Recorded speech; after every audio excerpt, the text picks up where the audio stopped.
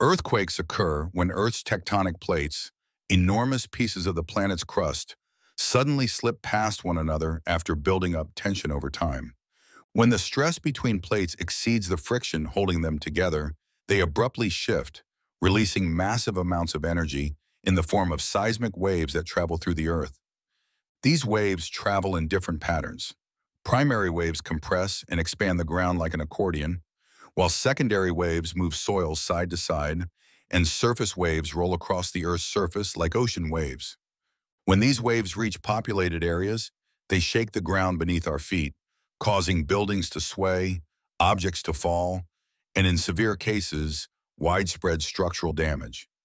Scientists measure earthquakes using seismographs, instruments that detect and record the ground's movement during seismic events.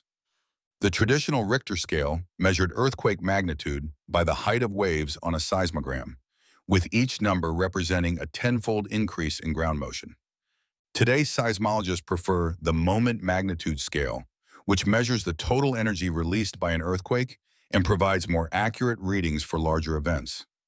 A magnitude 5 earthquake might cause light damage, while a magnitude 7 can devastate entire regions, with each magnitude representing about 32 times more energy than the previous number.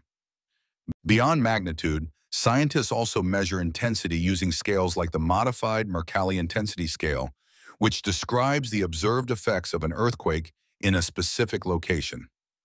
Understanding how earthquakes work and how we measure them helps communities prepare for these unpredictable natural events, potentially saving countless lives through better building codes, warning systems, and emergency preparedness.